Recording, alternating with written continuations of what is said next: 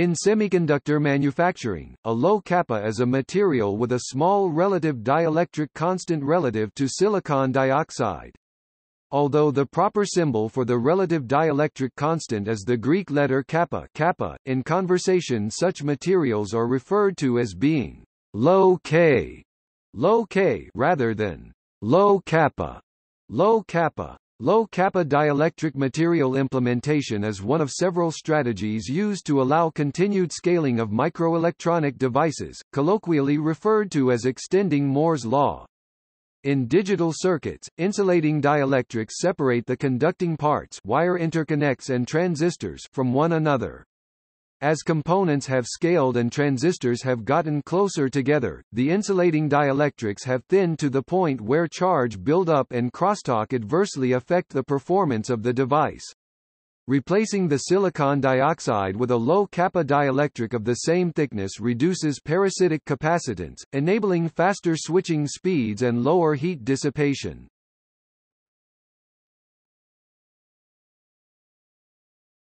Topic: Low kappa materials.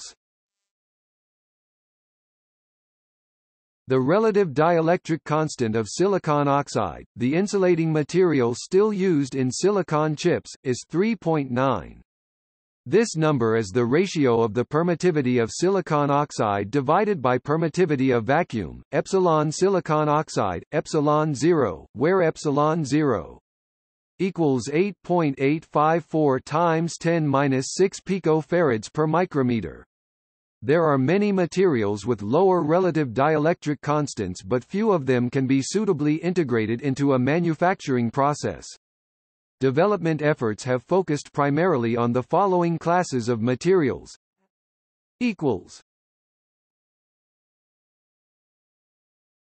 Topic: Fluorine-doped silicon dioxide.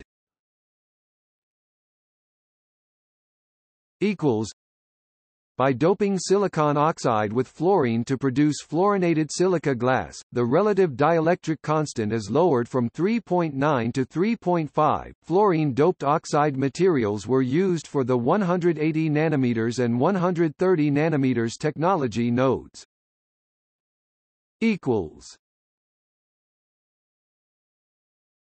Topic: Organosilicate glass or OSG, carbon-doped oxide or CDO.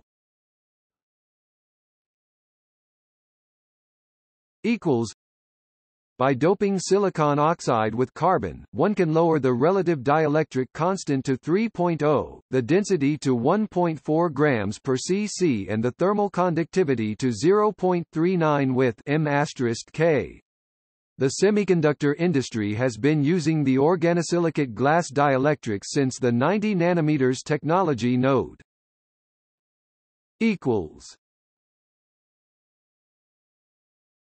Topic: Porous silicon dioxide.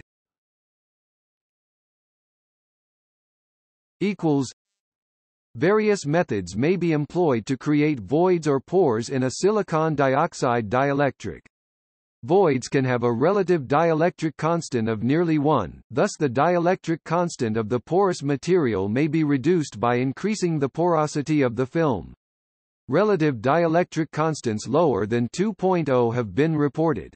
Integration difficulties related to porous silicon dioxide implementation include low mechanical strength and difficult integration with etch and polish processes.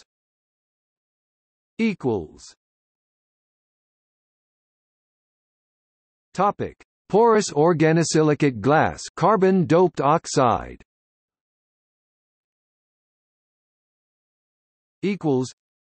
Porous organosilicate materials are usually obtained by a two-step procedure where the first step consists of the co-deposition of a labile organic phase known as porogen together with an organosilicate phase resulting in an organic-inorganic hybrid material.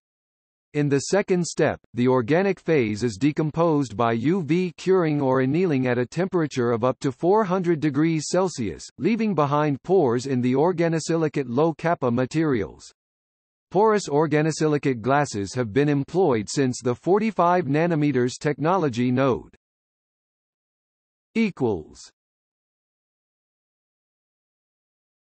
Topic: Spin on organic polymeric dielectrics.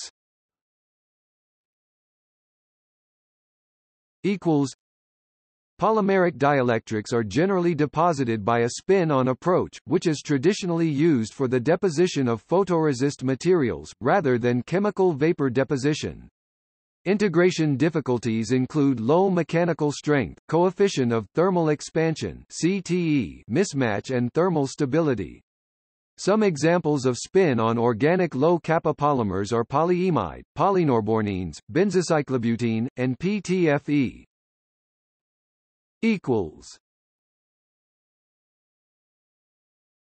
Topic: Spin-on silicon-based polymeric dielectric.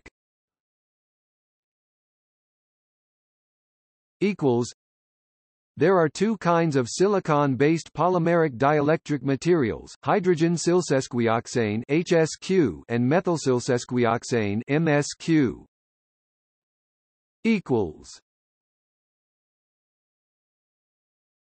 Topic: Air gaps.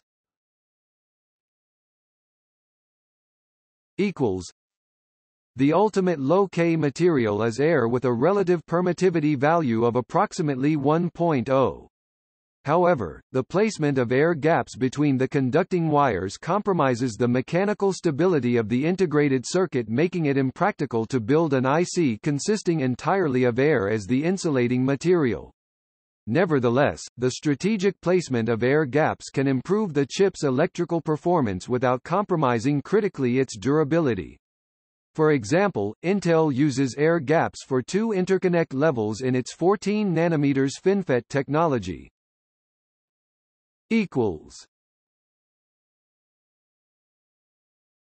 Topic: See also.